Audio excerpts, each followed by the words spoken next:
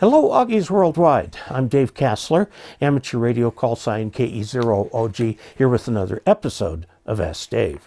Today's question comes from Christopher Reynolds. Chris is KB1NLW, and he has an interesting question, a question that I think a lot of people have, and that is, will the antenna have highest efficiency if tuned for resonance and then low SWR achieved through a tuner, or if the antenna is adjusted for lowest SWR, eliminating the need for a tuner and its losses and reducing feedline losses? That's a very interesting question, and we'll look at some of the pros and cons of that. First, I want to say a special thank you to KD7OCO, a very recent patron of this channel, helping to support it. You too can become a patron by going to patreon.com/KE0OG. Now let's take a look at Chris's question. Okay, here's, your antenna impedance is composed of a real element plus a reactive element, which we'll call X, okay? A real plus the reactive element. Now, to tune an antenna to resonance means that X equals 0.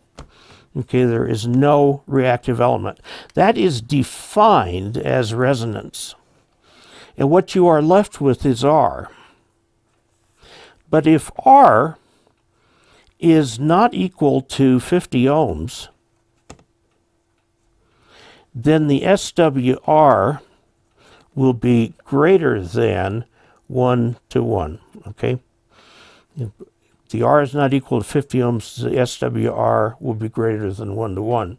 Let's take the case where R is 25 ohms. This is covered in the general class manual, where R is 25. The SWR will be 2 to 1 at resonance.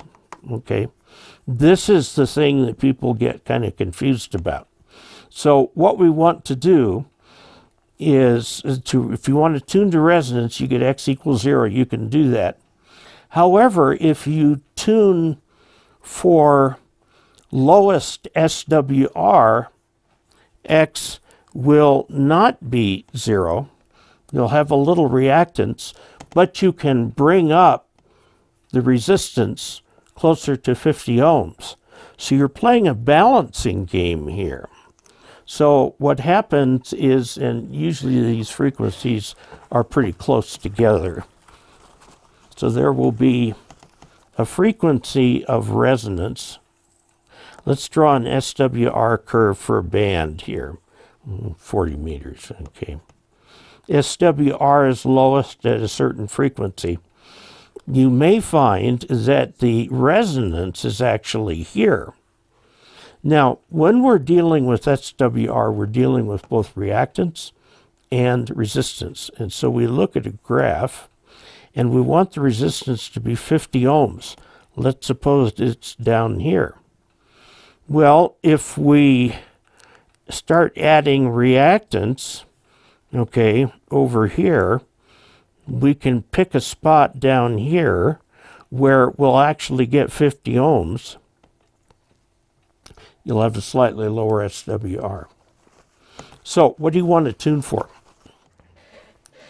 Okay, so, we could go through a lot of math or something like that, but the bottom line is if you tune for resonance, you'll get resonance, but the actual R value could be something that's quite different from 50 ohms. So if you tune a little bit off from that and add some reactance, remember the way that the SWR equation works is it's the absolute value of the reflection coefficient.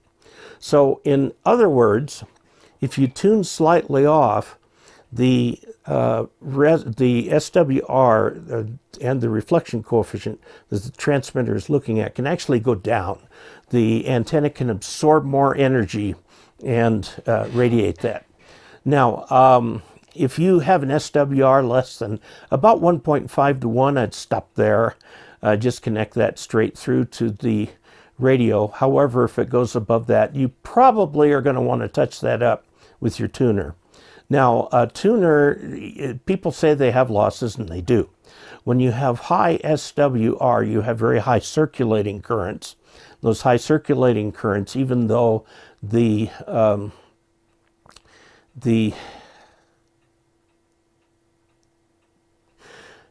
when you have the high circulating currents, they can go through the wire in the coils and actually start to create heat because they're so high. The wires in the coils are actually slightly resistive. So there you have it. You've got the case of tuning for lowest SWR, which is what you want to do, okay? And accepting the fact that there's going to be some reactance. And then you can use the antenna tuner in your rig to touch it up. And I would recommend doing that because if the SWR is more than about 1.5 to 1, the reflected power that comes back from the antenna is dissipated as heat in the transistors in the final amplifier in your radio. And that's not a good thing. Now note that they're rated for that.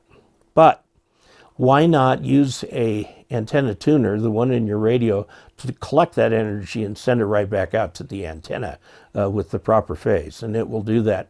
So you can get that extra energy radiated eventually. Okay, so I hope that answers your question. There you have it. If you would like to help support this channel financially, you can go to dcasler.com/support. And until we next meet, 73.